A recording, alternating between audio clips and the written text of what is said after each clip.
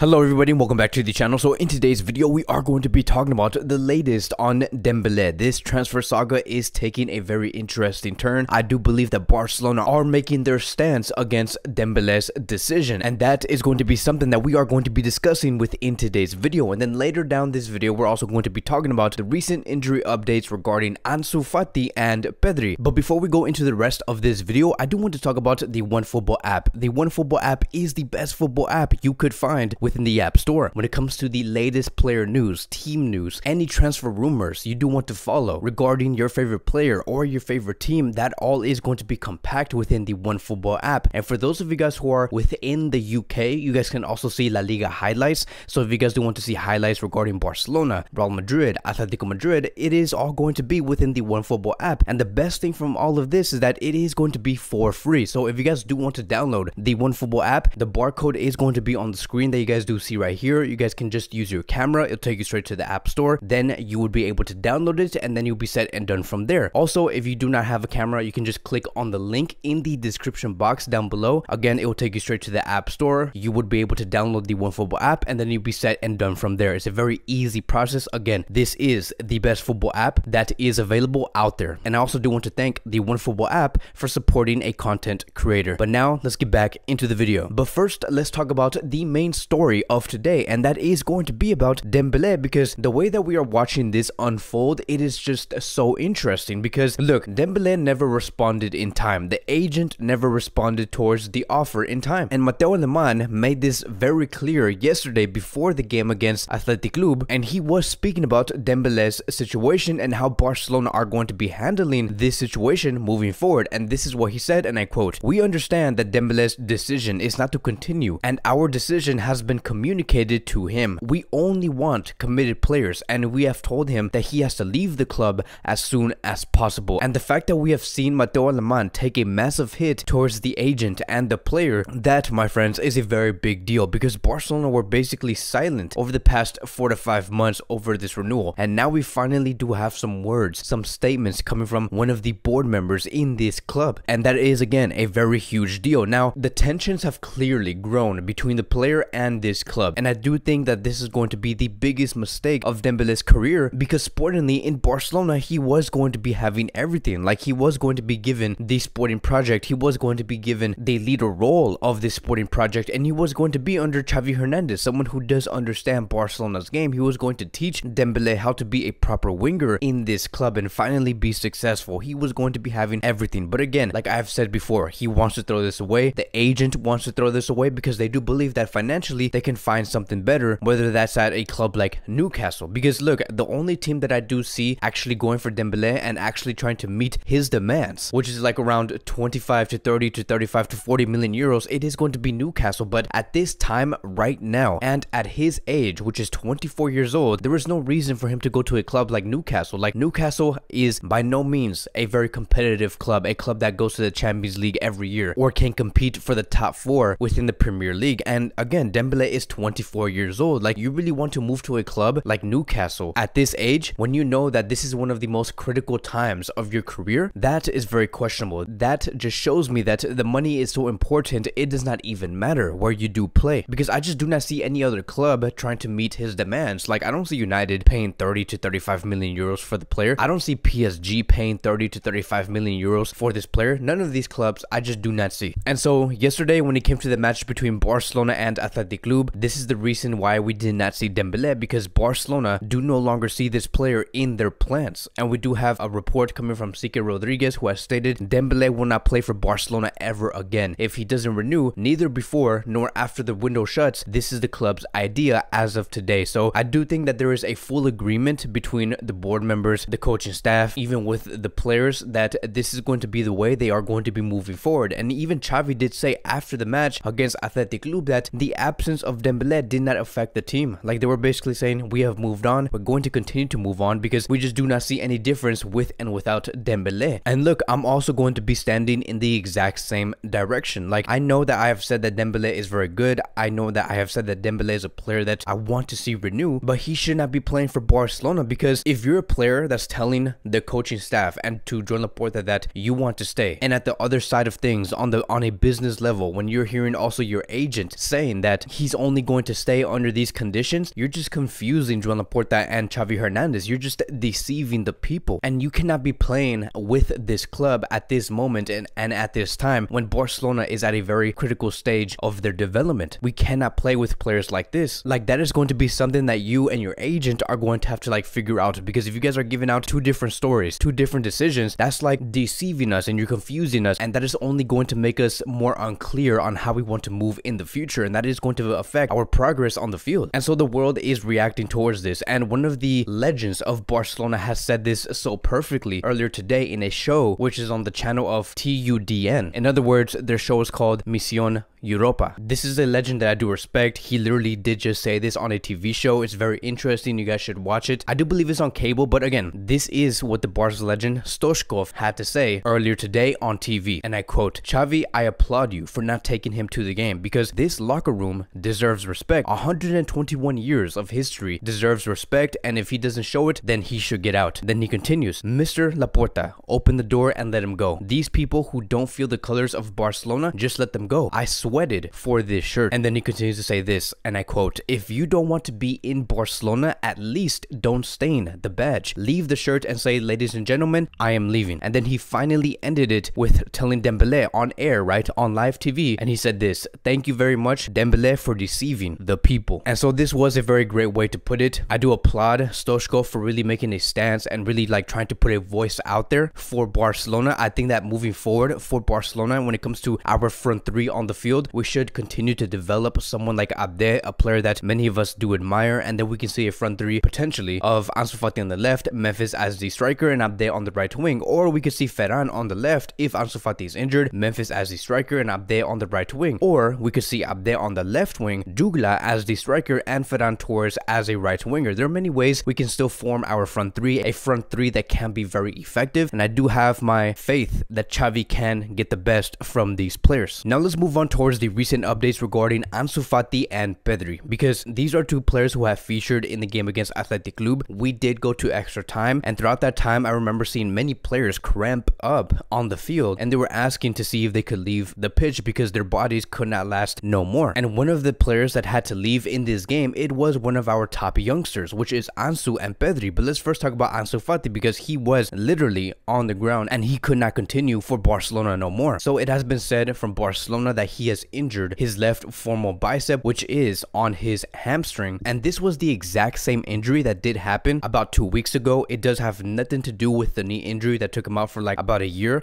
and so he is expected to be out for about 4 to 6 weeks, and I do expect Ansu Fati to be out for the full 6 weeks. Now I think that they're going to continue to really slowly integrate him back onto the field, and I think that this is a huge loss because he does give brand new energy towards the front three. Yesterday our attack looked much more alive with Ansu Fati on the field, and so of course he's going to be missing all of February. I do expect him to return by the time we do play against Elche or Osasuna. And then as for Pedri, it does say here, according to Tony Juan Marti, first impressions show that Pedri hasn't suffered any injury, or at least nothing serious worth worrying about. And I remember with Pedri, he was literally asking the coaching staff that he wanted to be subbed out. It made me very nervous because he did only return about 2 weeks ago, and so on the 105th minute, that is when they did take Pedri out, and he was asking way before, like on the 93rd minute, like they were still giving him about 12 more minutes to play on the field, even though he was asking to be out from the field. So it was a moment where I was really nervous, but it is great to see that Pedri is doing well. And it does say here, according to Helena Condis, that Pedri is fine, and then we also do have another report saying that it was just a fatigue. He will be available for the next game. So Pedri is someone that is needed in the starting 11. He is the most effective and the most dominant player in the midfield, and he does not necessarily just play now just to develop as a player. He is someone who is mandatory for the success of Barcelona.